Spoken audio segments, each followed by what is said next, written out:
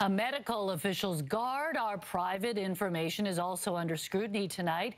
A woman found out her personal information was leaked in that cyber attack on the First Nations Health Authority.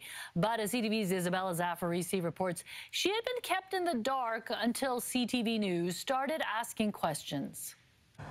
Saying she's scared and worried, Jacqueline Worrall shows us the numerous calls she's placed to the First Nations Health Authority looking for answers. I was totally shocked. I just feel it's a violation of my privacy. Her sensitive information was leaked in a recent cyber attack, and Worrall had no idea it happened. In fact, she didn't know until CTV News told her. I've been calling them since you first contacted me. CTV News confirmed employee and patient information, including client access to mental health resources and feedback about a medical imaging experience, were uploaded to the so-called dark web on the internet. Despite several phone calls to the organization, Worrall says she's received little information. They should be contacting me. It's not my job to.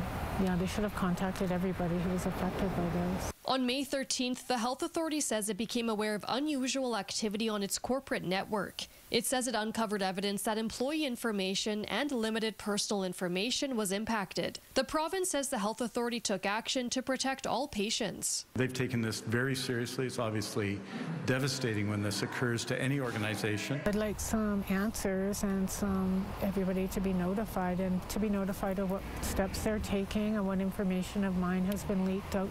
The First Nations Health Authority says as its cybersecurity experts confirm certain information has been accessed, it will notify any impacted individuals as appropriate.